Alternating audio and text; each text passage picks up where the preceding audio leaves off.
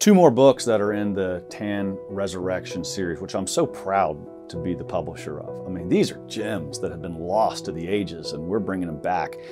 One of the first ones that we did in this new series was The Crown of the Virgin, an ancient meditation on Mary's beauty, virtue, and sanctity.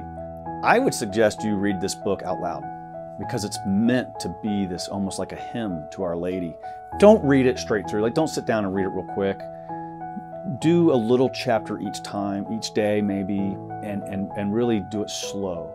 Read this book slow. Other books you can read fast. Read this book slow because it is a prayer. You're reading a prayer, so don't pray fast, pray slow. Another book though that I really have enjoyed reading, you can read this a little faster because it's kind of interesting and educational, not so much a prayer, but vitally important knowledge.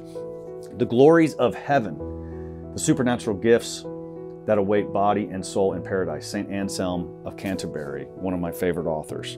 How about this chapter? The velocity of the glorified bodies of the saints in heaven. Like literally, how fast they can fly. I mean, they're like angels. They can, shoot across the universe in a blink of an eye. You should read this and it motivates you. It inspires you to be a saint like the author himself was.